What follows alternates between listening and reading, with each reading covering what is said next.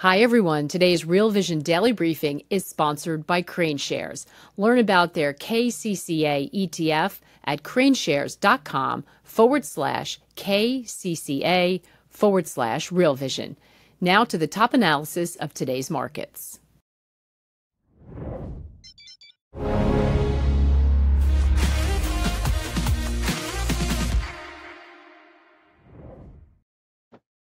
Is it time to get ahead of the downturn? Hi, everyone. Welcome to the Real Vision Daily Briefing. With me today is Ben Miller, co-founder and CEO of Fundrise. Hi, Ben. It's great to have you back on. Yeah, thanks for having me. So it's been quite a week for you because you just told us you're off a red eye. So thank you for persevering and joining us. But another big move in bonds, the 10-year sitting really close to that 5% mark. Little less maybe than today. It should kind of stand still today, but we're right up against that level. Selling pressure hitting equities once again. We're down across the board. Losses of over 1% for the NASDAQ and S&P. And I think at some point during the day, by the way, the 10-year did top 5%, but it pulled back, so it was brief. But and when we've seen the dollar continue to move higher, and then now everyone worried about intervention. So we've got a lot going on. How are you feeling about the market environment right now?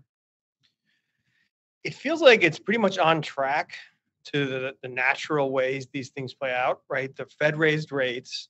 There's this lag. The lag is normally 6 to 12 months. And during the lag, it's such a long and variable lag, as Milton Friedman says, that people start to think, oh, there won't be a collapse. And the market's really finally rolled over in the last 30 days from being Fed driven to being sort of that now in the hands of the bondholders. The bond market controls the market now, where it didn't before, and everything was Fed driven. And the bond market is clearly in free fall. I mean, it's really driving everything else in the economy. The bond market's the most important thing happening in the US economy today. Yeah, absolutely. And the action, and it's worth reminding, a lot of us know it and have been living it, but the bond market has just been whipping around, so volatile. And we see these quick moves as everyone keeps changing their mind about the economy and recession, and now having to deal with all this issuance and figuring out what's driving. Is it now a supply issue or fundamentals, or both of them, right? So there's a lot going on. We had a lot of the guests on the daily briefing this week, but also across our platform, really expressing concern about like a large risk event. Let's have a listen to some of the highlights, and then we'll talk on the other side. We had rates pinned in negative territory overseas, pinned at zero here for a long time. What is that? That's holding a beach ball underwater, right? It's very unnatural. And when the beach ball finally lets up, you don't want to be the one to limit how high the beach ball is going to go if you're a trend follower, right? Here's the big issue. I think this is the first time in U.S. bond market history that we've seen 3 consecutive down years in the bond market. How many people are sitting on those capital losses and don't want to do anything different because of it? That stasis, in my opinion, is one of the things that's going to keep this train rolling until we get a cathartic, type event. So even though output is growing, it's not growing in the same way nor the same sustainable fashion as it did before 2008. So while we have variable short-run conditions here and there along the way, when you step back, you still see that silent depression in the background. People are holding equities because they think that if there's a correction, it will be for 1-2 months, and then it will go back up. And most likely, if it falls, they're going to buy more. That's very nice when we talk about it. But human psychology says that when the market falls 20%, you're selling, you're not buying. And that's the difference between retail and institutional money. And it's okay to be a spectator. I feel that we're in one of these time periods right now where I'm being very cautious. It's a good time to reduce leverage and have wider stops to let your trades breathe.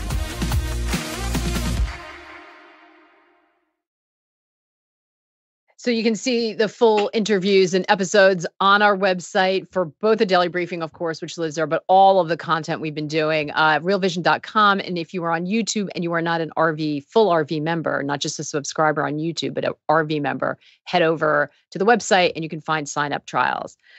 So Ben, it's funny because they're both in stocks and bonds. People are looking for sort of this capitulation moment. And it seems like they think that risk is mispriced. How are you thinking about this? Well, there's a lot of debate in the last 30 days about this term premium, that basically what's happened, they call it volatility, but it's really prices have declined in treasuries by 20% since May, right? That's a huge decline.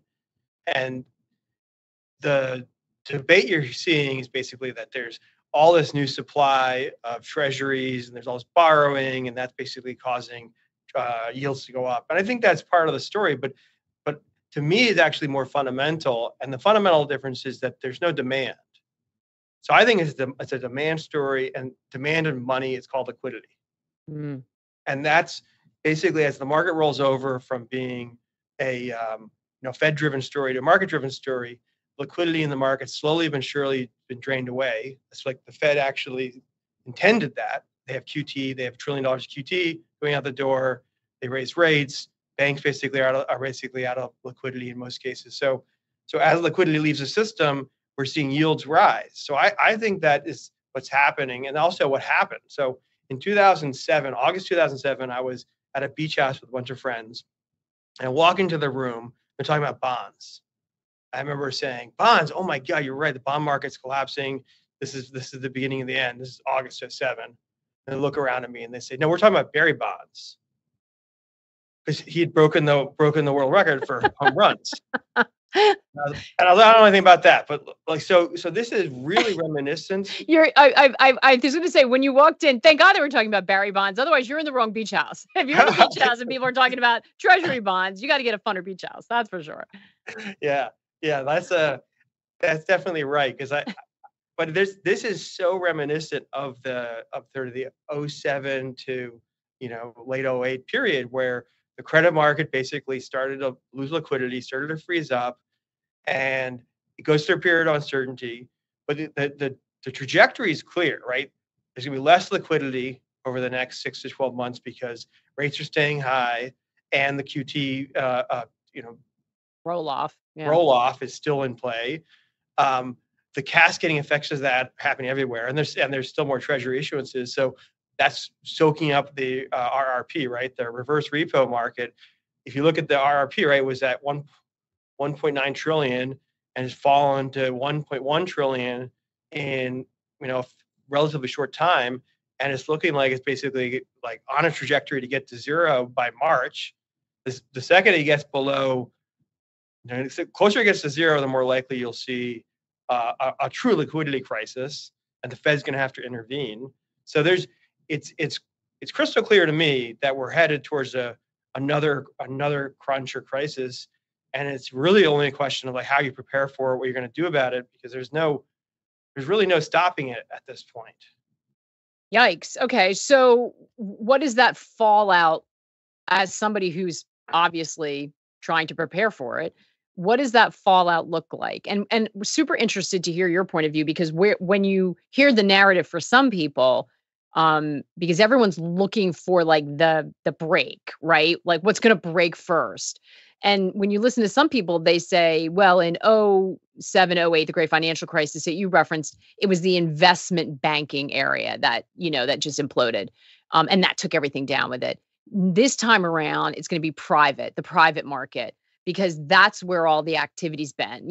Investment banks that had their handcuffs put on them in the regulation. And so in the zero interest rate, low inflation environment, private credit went crazy. The private markets went crazy. So that's where the excesses are probably, and that's going to go down. Or the pension system that ate up all these treasuries that are, where are you most concerned about? Where do you think the sort of fragile point is? Yeah, I mean, I think that's difficult to predict because you didn't mention it, but AIG was a huge blow up, Fannie, Freddie. So it wasn't just the investment banks. I mean, the essence of it is where there was high leverage. And so you have to say, well, where is there high leverage again? And there's a lot of leverage. And actually, funny thing enough is like typically the treasuries are highly levered. And I believe one of the reasons you're seeing treasuries sell off is that there's forced selling going on. Like they have to sell because nobody would want to sell treasuries today and take that loss unless they have to. So where is there a lot of leverage? I mean, everywhere, right? There's tons of leverage. Well, we've had zero interest rates. Of course, there's leverage everywhere. You had to, otherwise you had no returns, right? Yeah. So I mean, so the banks obviously have huge mark-to-market losses that they haven't recognized. Insurance companies, pension funds, private equity funds. So I think it's sort of beside the point exactly where it blows up. The point is that it whether it blows up or there's just a deep decline because of the lack of liquidity in the market, there seems, I mean, on the ground, let's talk about what's happening on the ground. So we are a buyer and seller. We own $7 billion of real estate. We're frequently in market. And we were in market buying something. And there were 30 bids for this property a month ago, 30 offers. Now there's only one left. In my career, it's very rare to see people withdraw offers, let alone dozens of people be like, I know I put an offer in, but I'm walking away from this offer. And that is a kind of a sign of fear and capitulation. And so the commercial real estate market is, it prices off of treasuries. And so we used to price at a 4% cap rate. Now treasuries are at 5%, and I mean long-term treasury, 30-year treasury went to 3.15 today. So, there's a huge amount of embedded losses in the system, and unfortunately, that means decline, one way or the other. So, at the risk of oversimplifying this, how do you survive that kind of situation if you're operating a real estate fund? Yeah, I mean, it's sort of a tried and truism, right? Which is that you have low leverage, you have liquidity, you have, you don't have office building, you have rental apartment buildings. There's lots of like lower risk strategies.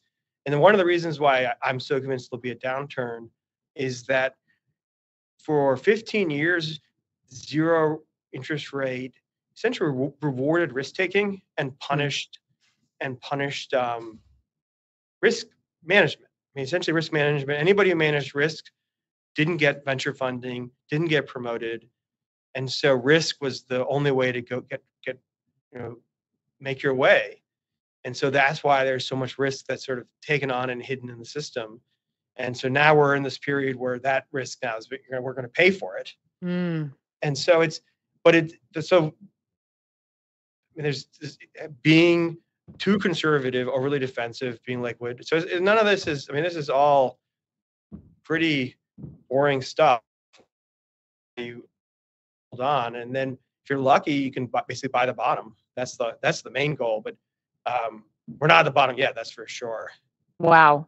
Yeah, that's such an important point that you just brought up. That is so true. That you not only did you, I remember talking to all sorts of different people about this, deal people who are investors. I had talked to Howard Lindzen, who did a lot of VC investing, couldn't invest. Didn't because the model that he was looking for, he's like, I'm not going to invest in this sort of amount of money, valuation, risk taking, because it's not prudent, but yet you couldn't find a deal because that was just the environment it was. And that's just one example of many who have come on these programs and kind of described that. But now's the reckoning for that, right? Because there is leverage everywhere. This is a great question from Boris. And we'll come back to sort of your thoughts about commercial real estate in the bottom. But I think you sent over some charts that I think are very instructive. Because now we want to say, okay, what happened? So there's leverage everywhere. So it doesn't really matter where the blow up is. We just need to know it's happening. So then what happens after that? And this is Boris's question. Hello from Germany. Hi, Germany. My question is, discussions have considerable negative outlook, the tone, the sentiment. However, as we discuss this, should it already be priced in to a great extent? Perhaps a good time then to buy stocks? This is I think that Michael Nicoletis brought this up in the highlight we just did. Everybody's looking for the bottom, thinking the bottom's priced in. And to be honest, there are certainly people, Raul kind of has a view about that as well. But he's longer term. But, there is this feeling, okay, maybe all the bad news is priced in already. I don't think that based on the chart you sent over, that's your feeling, is it? Yeah, I don't know if you want to bring this chart up. Maybe we can bring the one, Brian, and then we'll walk through the other ones. But that one right at the end that shows because the historic, or do you want to do a historical one? Should we do the forecast for 24? Or do you want to pull a certain time? Let's do the table first, because it's helpful to get a historical context of what normal is, right? Okay. Let's try to pull that up. Recency bias. It's hard for people to remember something that goes back 10, 20, 50 years. But here's a chart of the last 6 recessions, and in every recession it was preceded by rates rising significantly. I mean, in 2005, rates went from 1% to 5.5%. So, and that basically is very similar to what happened just now. And it took 17 months before the market collapsed in October 2008. So there's a long lag every single time, on average 10 months. But last time in 2008, it was a 17-month lag. It was a long lag. And during that lag, people debated whether or not we were at the bottom. And in that lag, and I think it's true in most lags, the equity market is the lagging indicator, not a leading indicator. And so in July 2006, they hit the top of rates, market collapses in 2008. We don't bottom until 8 months after the recession is called. So that's 20 some months from when the rates peak. So I think we should expect the credit markets to be the best leading indicator, and the equity markets basically lag. And so you just saw treasuries fall 30, 40, 50% in the last year or two. And the stock market's only fallen 15%. So I don't think that's tenable over the long term. Typically, if rates have increased this much and treasuries and bond markets fallen this much, the equity market can't be out of step for that long. It's unsustainable. And so then you have to have a view that if you think stocks are going to maintain, then you have to have a view that rates are going to fall. So this is super interesting. And by the way, I just mentioned Raul. I think that's his point of view. We're going to replay part of this when he and I do an AMA coming up, and we'll dig into that, because I think some of you are probably wondering about that. But Ben, part of this then, when you're figuring out the lag, is understanding when credit markets peak, right? Because I think one of the problems is they bounced up yields. We thought that was the peak. And so people are kind of calculating that lag, and then they went down and up again and down and up again. So do you think we're at peak now? And I'm going to bring in a comment from Christopher, one of our very smart community members, saying that he got a flash today from a serious source hinting at 6.5% treasury yields. Does it feel like the market can, even if it's an overextension, can kind of freak out and go that high? Or do you feel like we're at peak now? Yeah, I agree with that. I agree that, one of my indicators is the RRP, right? Again, it's how much in reserves do banks have sitting at the Fed? And they had $2 trillion, and now it's down to $1 trillion. And it's been in free fall. So if that falls, to $500 billion or even less, I think you'll start seeing the market really start to seize up. And then what you'll also see is more pressure on yields to go up, because there's going to be liquidity shortfalls. So as liquidity disappears from the market, yields actually increase. So until the market really starts to have it, I think that its crisis, it really has room to continue to deteriorate. And the Fed's telling you, stay at the short end of the curve, stay at 5.5, you get 5.5% if you're a money market. So stay at the short end of the curve. I'm not saying you should try to call the bottom. I'm not trying to call the bottom. And so it's more about defense than offense for the time being. There's plenty of time to come off the sidelines once you sort of see the wreckage. But to think that this 15-year cycle of zero interest rates and $7 trillion of money printing is not going to have sort of the symmetrical down from it is like naive. So let's pull up your other chart. Thank you, Christopher, for flagging that, because it was great to get Ben's thoughts on that. Let's pull up this chart now, because I think so that kind of move in treasuries and that kind of market event um, creates a lot of pain, as we know. And so you were talking about, and we've heard this, right? Stocks and bonds can't both be right. Like, what's happening here? So this is pretty frightening. But this is your forecast for 2024 if we see this based on what's happened historically. And you sent some great charts because it looks similar, right? The dot-com bubble looks similar. Great financial crisis looks similar in all of these instances when you're putting that lag into place. But this is a lot of pain ahead, to Boris's point, a lot of pain ahead for stocks still. Yes, this is simply taking the historical averages and applying them to the present situation.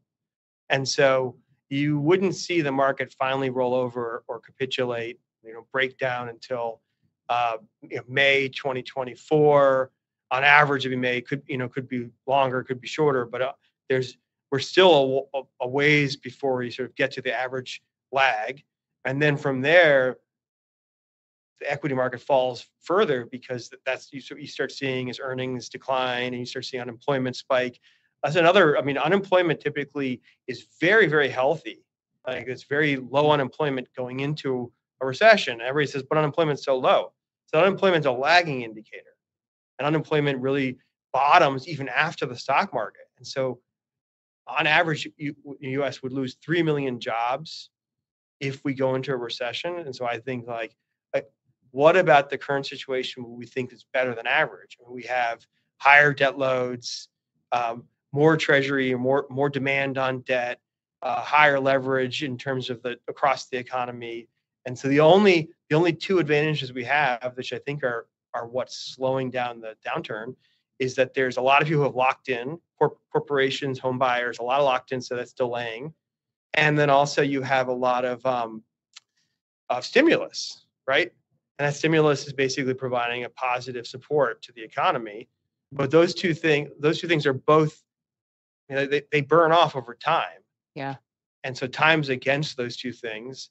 And until the Fed essentially starts taking them, so basically giving relief to the market, we're going to continue to see decline. I mean, until the Fed provides material relief to the market, we will continue to see declines. That's almost definitive. And so in the meantime, that just means you have to be on defense. So what do you make of the idea that if we were to see the bond market start to, you could argue maybe the Fed's already lost control of the bond market, but if we really start to see a rapid increase in Treasury yields, it's not sustainable in order to pay just the interest on the debt. They're just going to roll over that whole connection to the debt. And so in one way or the other, they're going to come in, and that's what's going to prevent this next thing from happening. Because after the great financial crisis, they figured out they have all these tools, and one way or the other, they're going to come in, whether it's yield curve control, whether they're not going to call it QE, but another type of QE. Just generally, that's what's going to provide the liquidity before. So it's not that they're saving the stock market, but too many things are going to start to blow up. They can't pay the interest on the debt, so they're just going to have to come in, and they'll do it under whatever guise they can. A new acronym.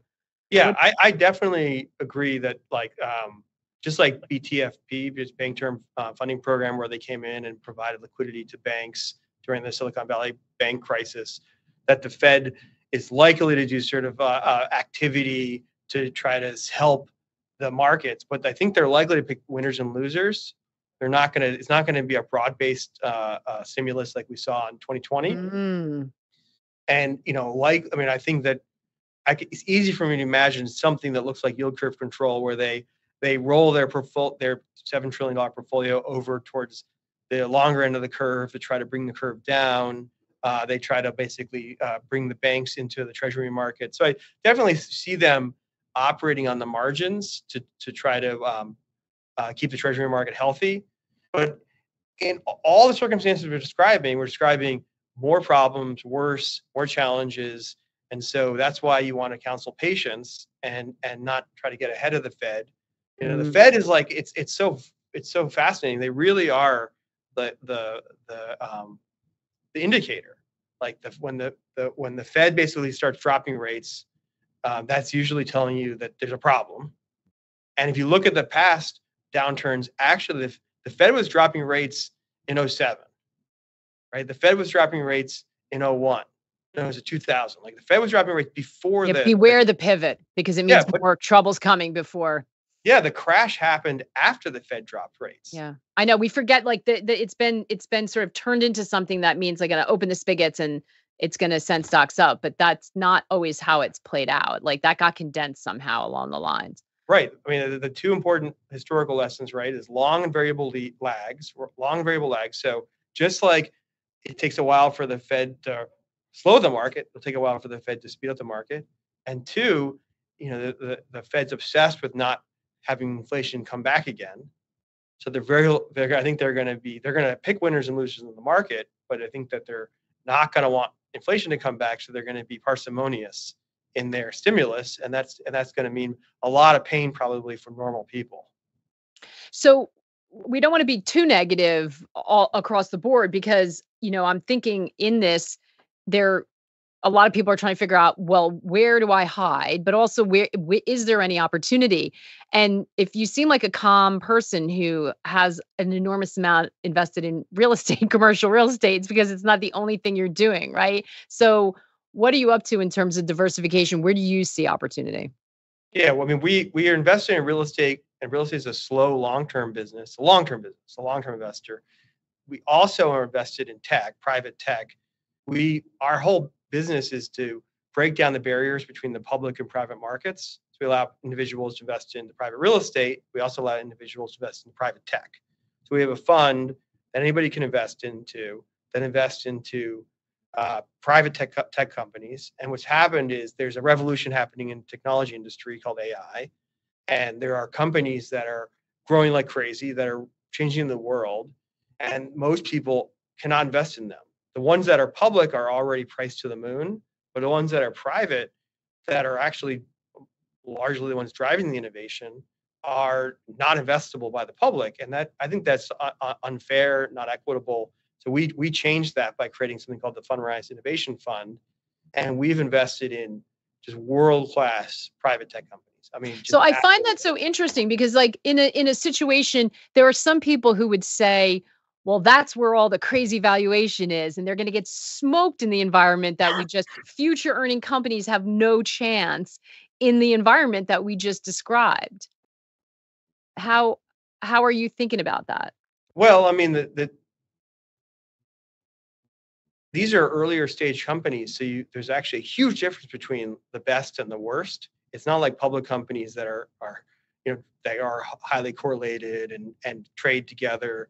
The difference between like OpenAI and some normal AI company that's really just a wrapper of ChatGPT is huge. And so there are companies that have real tech that are foundational to what's happening in the AI revolution. And so if you can get into those companies, which we have, it's a fundamental or investment rather than a cyclical investment. Cyclical investments are going to get destroyed in the coming downturn because of interest rates, but the fundamental investments, and I can talk about some of the companies. Those companies, I mean, they're making the future. So we just wrapped up a digital asset, a festival of learning all about the next digital asset wave. Had a bunch of really smart people who are kind of pioneering in the space come on, and they were talking about a very sort of similar thing. It sounds like that you're looking for your AI focus, but they were talking across technology of really finding. It's gone from kind of building infrastructure to the companies that are going to kind of build the bridge to the next amazing application to reach critical mass, whether you're talking about individuals or corporations, and that there's an enormous amount of sort of energy in that space. And it sounds like you're saying something very similar with AI. Yeah, I don't mean digital assets. I mean like real software companies. Right. That Fortune 500 companies like are using and have to use. And I can name the companies. Most people never heard of them. But there's companies like DBT Labs and Databricks, and those companies are the picks and shovels of the gold rush. I mean, they're the most important foundational technologies of what's happening in the world. And that's basically why we invested in them. And most people have never heard of them, right? You really have to be technically in the space. You have to be a data engineer or a data scientist to understand what these companies do. But that's fine with me, because that's how you know they're real. Yeah. How did you come to into the technology space, having a background more rooted in real estate? Well, Fundrise has 2 million users. We have 100 software engineers. We use all these technologies. And so if you are building data pipelines, if you are doing data analytics, if you're building with a GPT, with essentially the AI transformers that are the guts of what driving all this change, then which technologies are fundamental, which ones are really important. Right. And then we basically went to them. We hunted them down. So this company is so critical. We've got to invest in it. So do you feel like that progress will move along regardless of what happens on the macro environment because of the stage it's at? Well, I mean, prices came down a lot in tech over the last 24 months. Mm. And so I think we got like a good basis, but it's mostly in tech. Once you get rid of the craziness, not the, what was happening a couple of years ago is 100, 200 times revenue. That's silly. But when you get down to more normalized pricing, these companies, if you just look at FANG last decade, right? Apple and Facebook and Google, they went to $1 trillion, to Amazon, $2 trillion companies. I mean, this is going to happen again. I mean, definitely AI is going to be bigger than cloud for sure. It's not going to happen tomorrow, right? It's not going to save us from the downturn, but it is a revolution. And participating in that, I think it's a critical part of the investment strategy. Joe asking Ben Wood, when we're going to have to wrap it up in a minute, but this is so interesting. We always say, well, we'll have you back on, Ben. Would Fundrise consider lending to distressed startups again if we face another banking crisis like they did earlier this year? Yeah, that was so when Silicon Valley Bank failed, people who aren't in the tech industry don't realize how much that just completely, it almost collapsed the whole tech industry. We didn't bank with Silicon Valley Bank, but we have a fund, and so we stepped in and offered to bridge a bunch of tech companies because they couldn't make payroll, and we bridged a lot of well-known companies that everybody would have heard of, but we need to keep it confidential. Mm-hmm. We didn't do that because we thought we were going to get rich. We did, that it was a good investment. It was a good loan. We did that because basically in the tech industry, if you're seen as a positive player in the ecosystem, we get deal flow. So to be a solution, to be a positive contributor to the community, is usually how you get great investments, great access. Because in tech, it's all about access. Everybody knows who the top 20, 30 companies are. It's literally listed. Like Bessemer has a list of the top 100 companies. We own 3 of the top 5 already. And that happened because our ability to have relationships and reputation. And so reputation matters in tech much more than it does in most of finance. Most of finance is much more transactional. Yeah, that's so interesting. I think that speaks to our community because we talk about the importance of community and network and the values held by that community all the time. And we have an awesome community here, but it doesn't surprise me that extends through technology because we sort of see it in the background because a lot of our community is involved in that. So that's so interesting. I didn't realize that, but I'm gonna hold on to that fact, Ben. That's really fascinating. Ben, we're out of time, and we know that you are so tired coming off a crazy week. So I don't want to eat up any more of your time. But as always, really, really fascinating insight. Just so appreciate when you come on with us. Yeah, thanks for having me. I appreciate it. That is, by the way, Ben's AI thoughts behind him. It's just not decoration, which I thought was totally amazing. Ben, have a great weekend. And everybody have a fantastic weekend. We'll be back next week, and take care and good luck out there. Thanks for joining us, everyone. Today's Real Vision Daily Briefing is sponsored by Crane Shares. Learn about their KCCA ETF at craneshares.com/KCCA/Real Vision.